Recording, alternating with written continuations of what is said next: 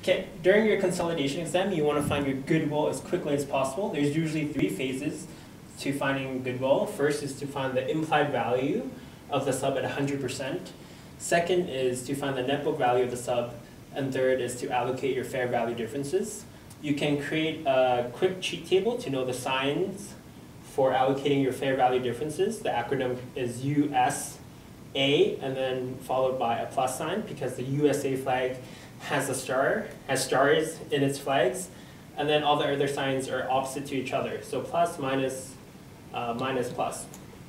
Let's say the given information is parent purchases 80% of the sub for $100, paying by cash. On the date of acquisition, the sub had pre-existing goodwill of $10, it had retained earnings of $20, and it had common shares of $40.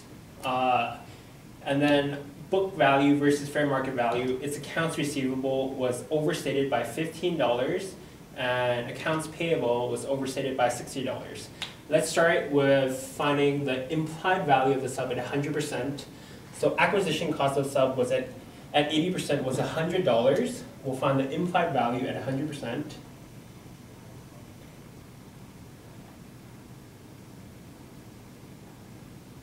So we'll take 100 divided by 0.8 to get 125. Because when a parent controls the sub, it's assumed that we own 100% of it. And then the second phase is to find the net book value of the sub. Net book value consists of retained earnings, the common shares, and we also have to remove pre-existing goodwill. So pre-existing goodwill was $10. Retained earnings was $20. And common shares was $40. 20, 40, 60, 60. So this gives us a net book value of 50.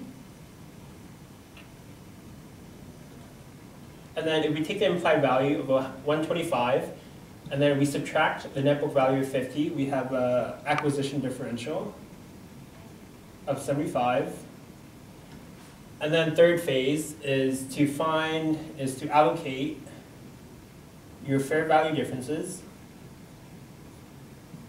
And we can use this cheat table to quickly identify what signs to put to which account. So for accounts receivable, the asset is an asset and it was overstated by $15, therefore it's a negative sign.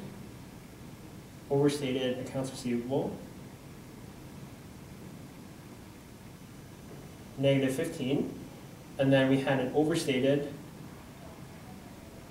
accounts payable, which is a liability. Overstated liability is a plus sign, so we'll add 60.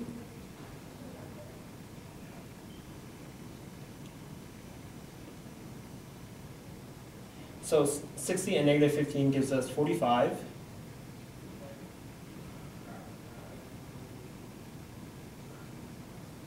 Fair value difference of 45. And then if we take acquisition differential of 75, and we minus the fair value difference of 45, it will give us the goodwill of 30.